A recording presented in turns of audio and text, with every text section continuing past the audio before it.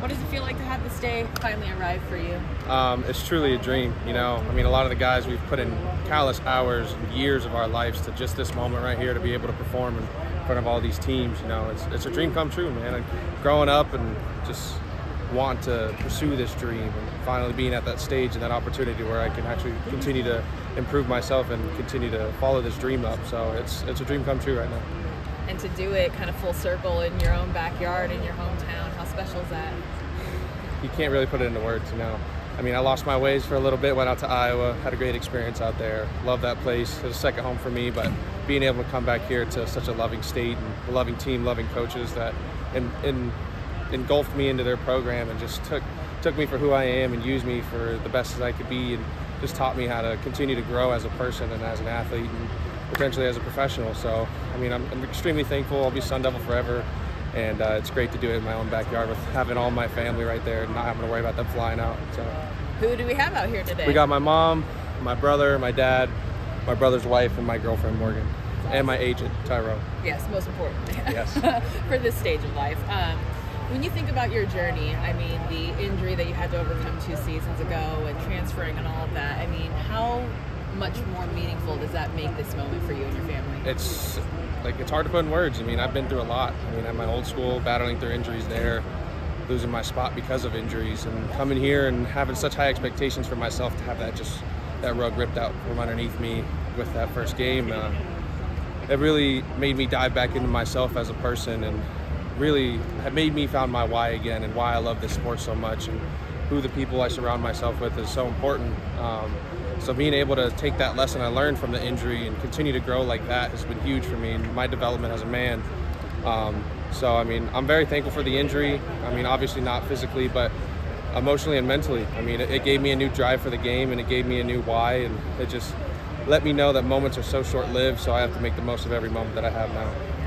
What do you feel made the strongest impression on these scouts today? Just my diversity. I mean, I was out there center snap, long snap, tackle, guard, you name it.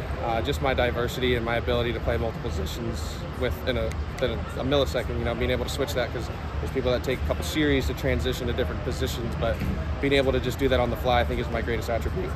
So are you open to moving positions? Absolutely. Yeah. Wherever I can see the field is wherever I'm at.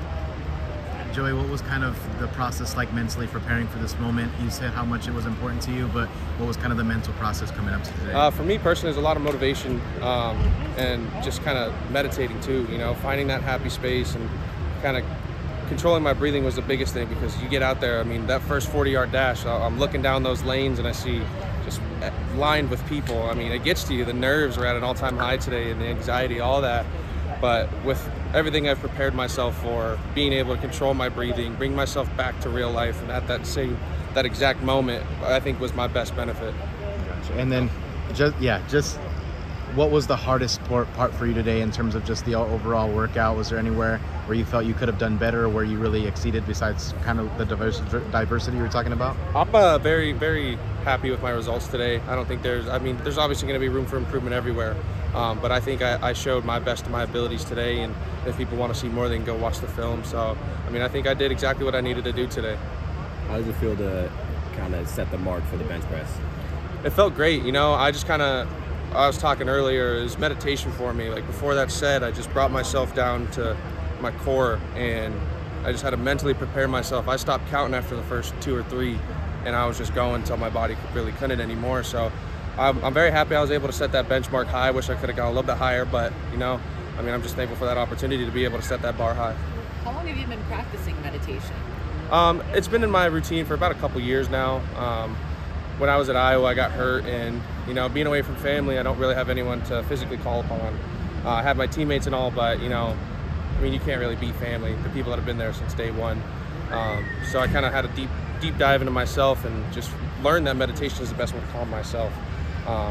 You know, because, I mean, 1,000 miles away from family and anyone that I really have that deep family connection with, it's tough, you know, being there. There's not a lot of sun in Iowa, so it's always dark, a little bit cloudy, so it'll weigh down on you a little bit, but learning that meditation really helped me. I mean, it's helped me today, you know, going before the bench, before the 40, before all my drills. I really took a second to control my breathing and just recenter myself.